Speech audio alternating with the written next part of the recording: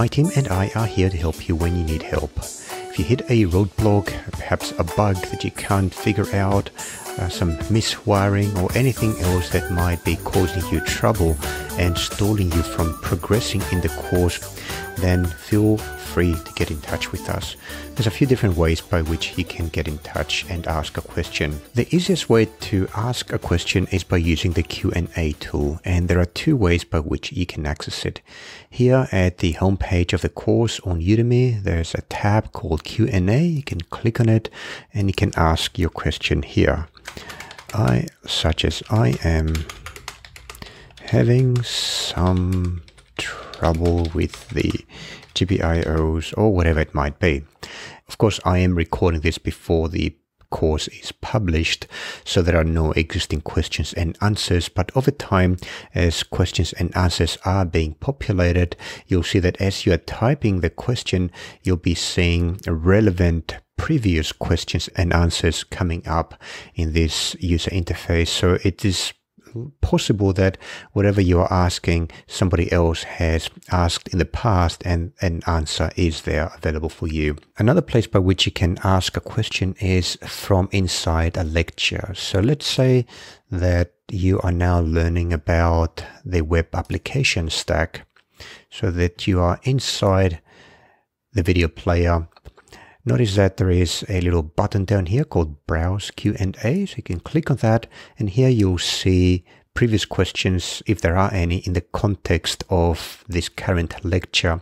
And if there aren't any questions and answers, you can ask a new one. So you can say something like, why do you call it a stack, or something like that. Remember that a good question has two parts: a good heading or title and some detailed description. So I always appreciate it when the student takes a bit of time to provide a descriptive title, not too long, not too short, just enough so that when I or my team are looking through the questions, you can quickly discern what a particular question is about.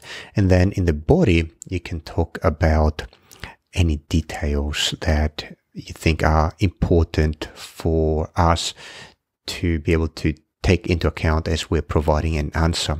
So for example, what actions have you taken so far to try to answer your own question?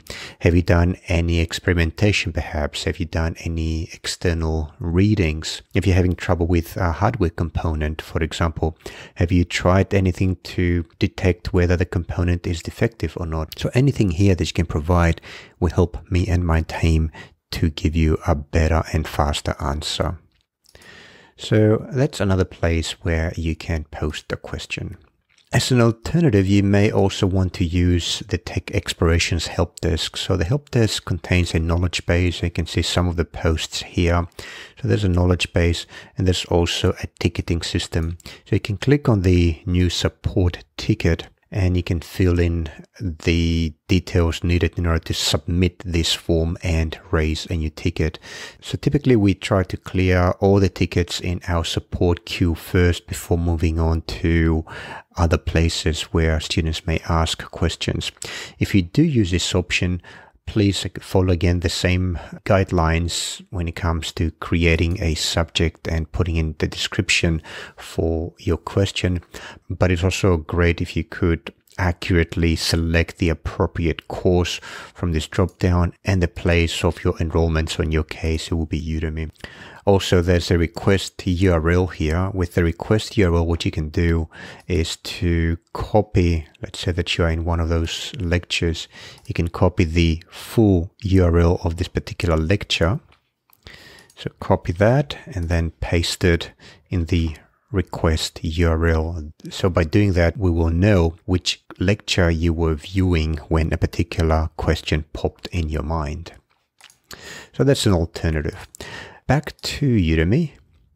Another thing that I want to point out is the announcements. Here I'll be putting announcements when, for example, there is an update to the course, when I fix a bug perhaps in GitHub, when I publish a new lecture, things like that.